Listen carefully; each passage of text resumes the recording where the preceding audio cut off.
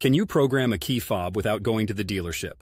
Absolutely. You can often program a key fob without going to the dealership, though it depends on the make and model of your vehicle.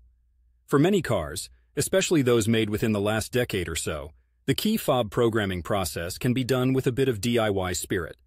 Usually, the vehicle comes with a manual that has instructions on how to program a new key fob. It often involves a series of turns in the ignition, door opening and closing, and button presses on the fob itself. It can feel a bit like you're performing a secret handshake with your car.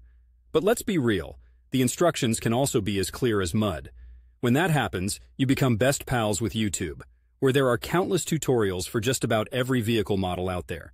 Just make sure you're looking at a reliable source, and the tutorial is specific to your car's year, make, and model. If you're not up for a bit of car sorcery, some local automotive locksmiths have the equipment and know-how to program key fobs.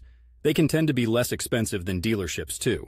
And let me not forget the wonderful world of online sources.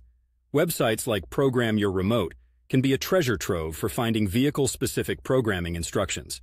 However, certain fobs might require a blank to be cut or additional programming by professional equipment, so you might still need to see a professional.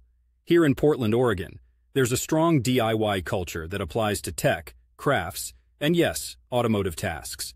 So if you're like me and enjoy getting your hands dirty with a new project, programming your own key fob might just be a perfect Saturday afternoon challenge.